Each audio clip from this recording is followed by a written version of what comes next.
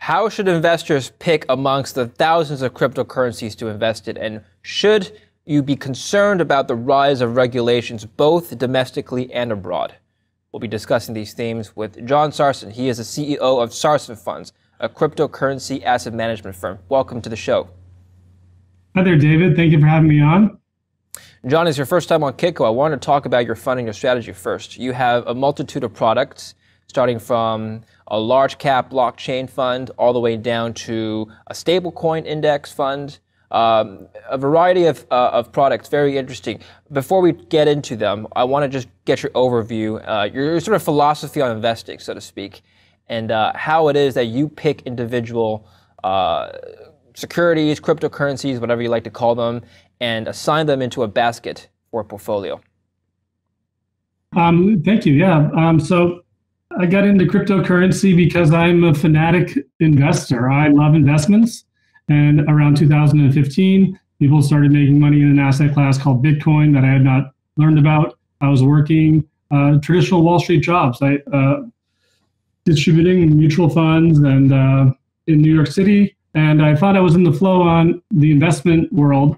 But here was an investment that my colleagues and I didn't know anything about. And that evolved over the course of the past 6 years into a registered investment advisor focused on cryptocurrency, assisting high net worth individuals and other financial professionals get up to speed on this complicated asset class. When we think about cryptocurrencies, we have to remember that they're not companies, they're not stocks. They don't have to deliver iPhones, they don't have to deliver Teslas. They're protocols. They're a protocol for transferring cash from peer-to-peer. That was the first line of the Bitcoin white paper that started this all. These technologies are applications of blockchain technology or distributed ledger technology. And the first killer app for blockchain technology is Bitcoin, a peer-to-peer cash transfer protocol. The reason I mention this is because when we're talking about protocols, it tends to be a winner-take-all environment. There's nothing that stops Bitcoin from becoming the only way people transfer cash back and forth. And the ability of a protocol to scale is really very much infinite. Right. And to give you an example, like hypertext transfer protocol, that's how we navigate the internet now. We used to use file transfer protocol, but no one uses that really. We all just use hypertext transfer protocol. And if you could go back in time and buy the rights to hypertext transfer protocol, that would have been a great investment. You probably get asked this question quite a lot, but what are some of your favorite altcoins? If I were to ask you for some coins that you think have the best investment potential over the next year or two, what do you think those would be? Well, I mentioned one Intelcoin.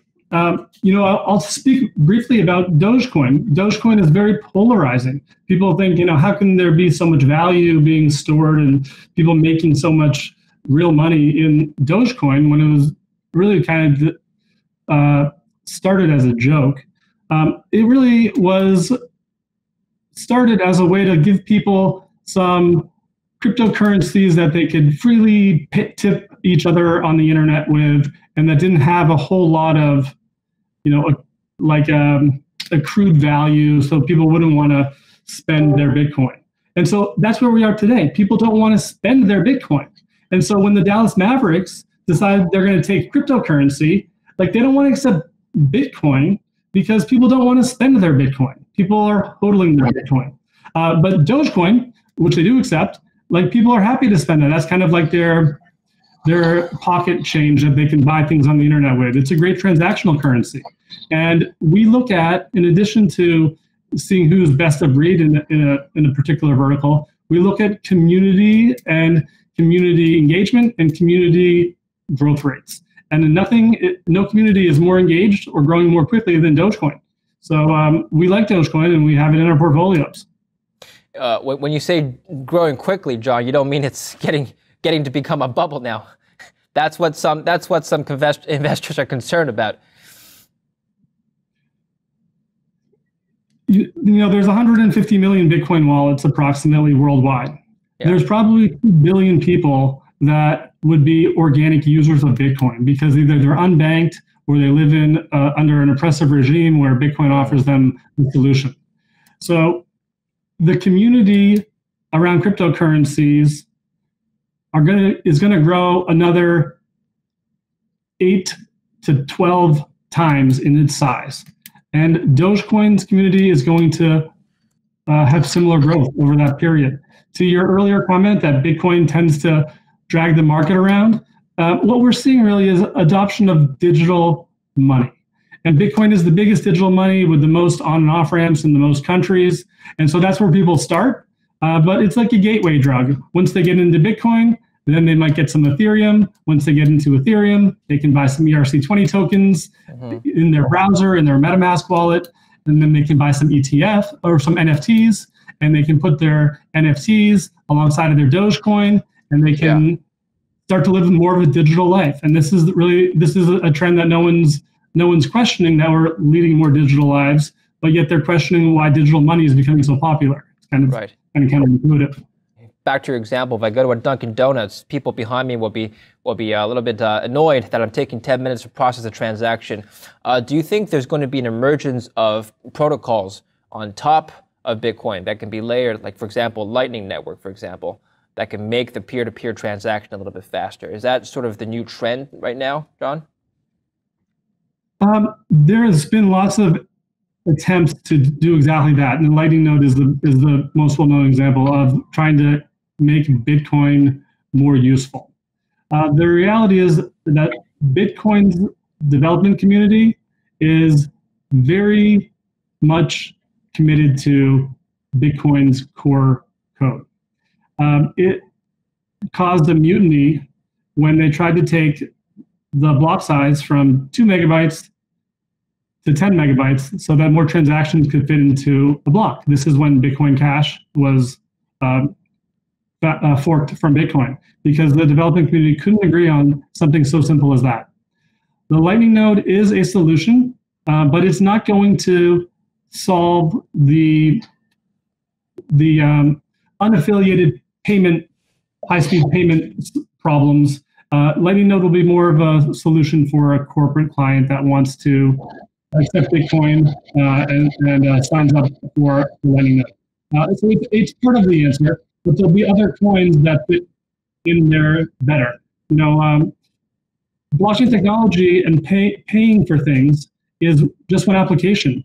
IOTA, which stands for Internet of Things, the company out of Japan, is launching their blockchain. They sell them in million IOTA at a time, and it's being used by self-driving cars to speak to the cars around them. And when you attach a token to your data, then it removes spam from your network, because every data emission costs money. It has to be sent on the blockchain. It also creates an immutable ledger. And as we get to the self-driving cars of the future, I don't want to put my family into a car going 100 miles an hour, 2 inches behind the car in front of it, just because the car in front of it says it's going 100 miles an hour. I want the network around that car to also agree that their data is accurate, and that car is in fact going that direction at that speed. And I want it to be done in an immutable and unassailable way. Blockchain technology and tokens flying back and forth at a very high speed on the IOTA blockchain enable that.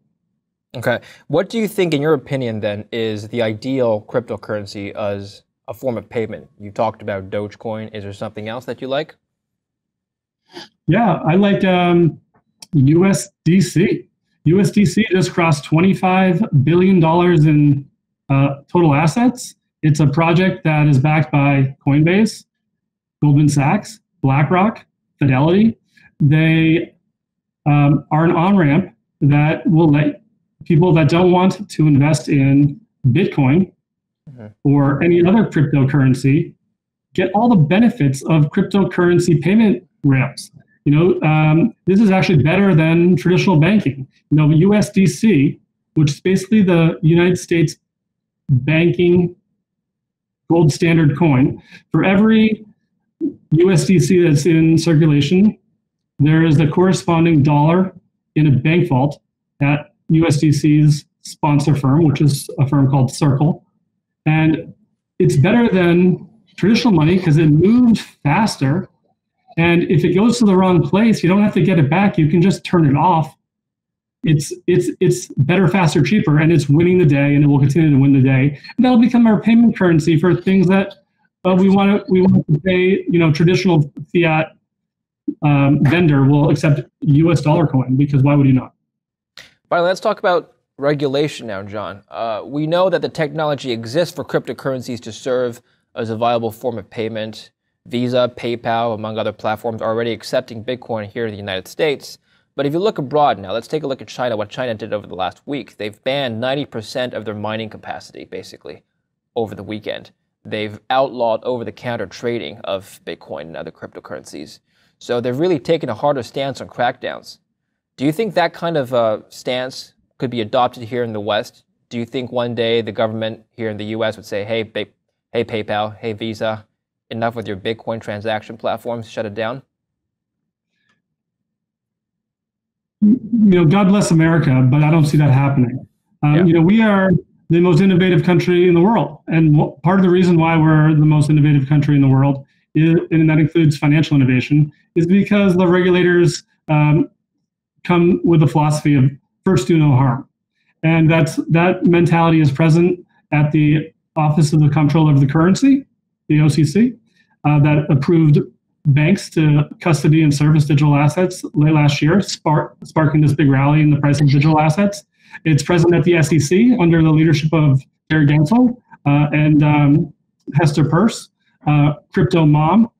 There's a provision being floated around saying that maybe there should be a 2-year safe harbor provision where cryptocurrency companies don't have to worry about all of the SEC regulations that can be so onerous for the first 2 years, so that they don't stifle innovation.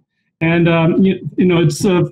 it's kudos to these regulators for being worried about stifling innovation, because that's certainly what's happened in other countries where they've created kind of knee-jerk reaction laws outlawing cryptocurrencies or ICOs. I'm thinking about Korea in 2017.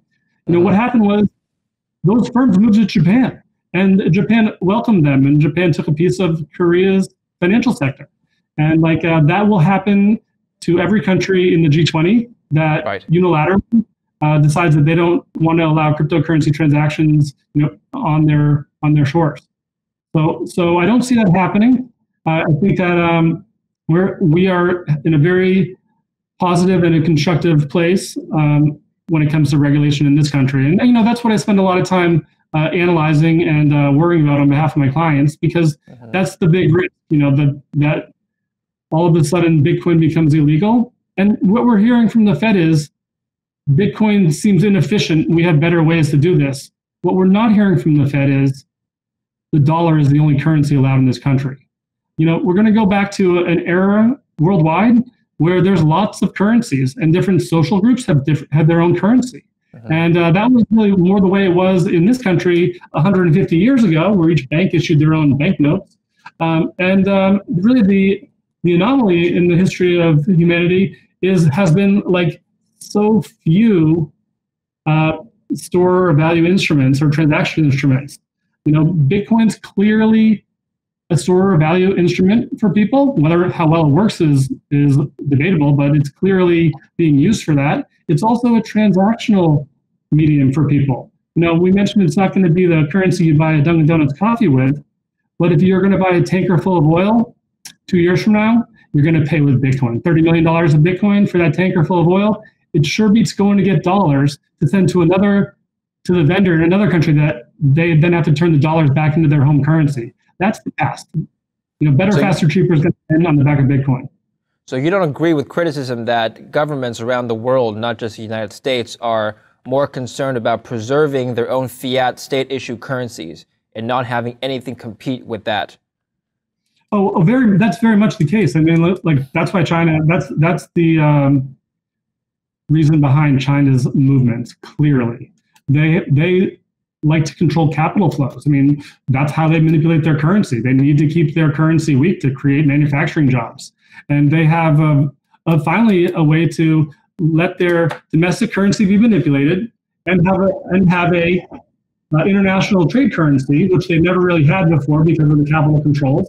And it's all on the back of the DCEP, the Digital Currency Electronic Payments Project, which they're already pioneering in Sichuan province. And that's actually where they outlawed the Bitcoin mining as well. Bitcoin mining and Bitcoin is an affront to dictators. And it's an affront to communist economies. And Zimbabwe has also banned Bitcoin. So China and Zimbabwe are going to ban Bitcoin. And I don't want to be in the same side of the boat as those two countries on this particular issue.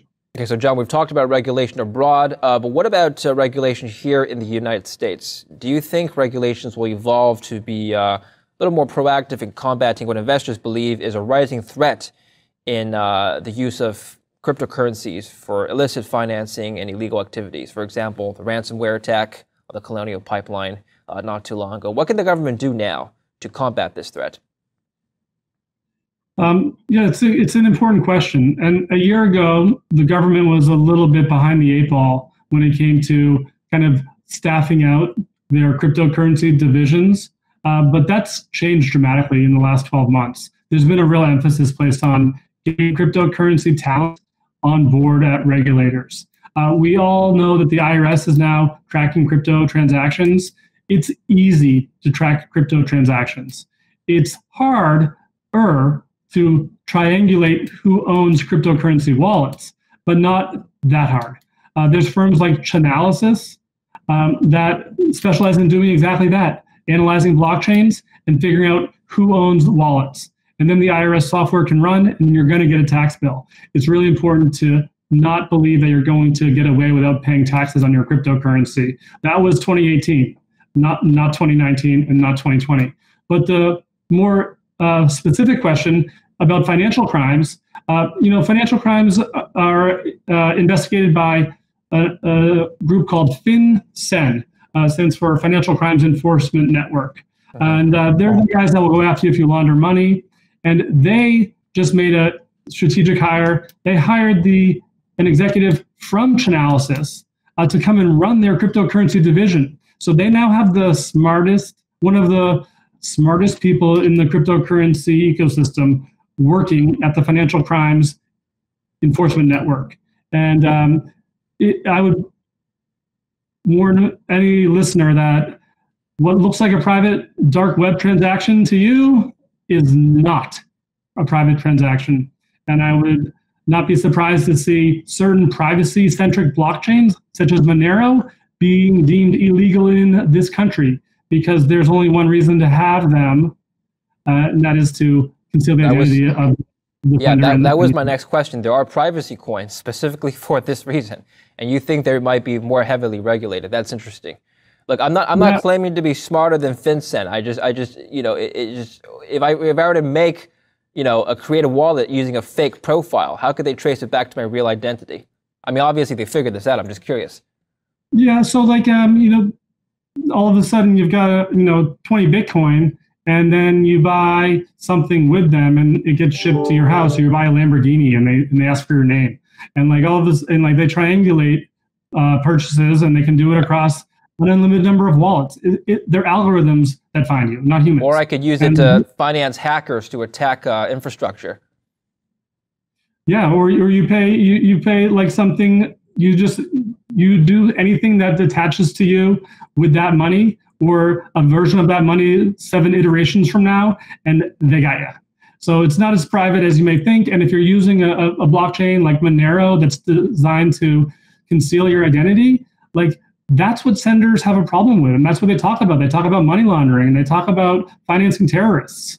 And at Sarson Funds, we don't invest in privacy tokens because we don't want to fund terrorists, but mostly because institutions aren't going to invest in them because they're going to be made illegal in this country. And there goes the investment thesis. So I understand that everyone's worried about government overreach, but don't do illegal things, and you won't have to be so worried.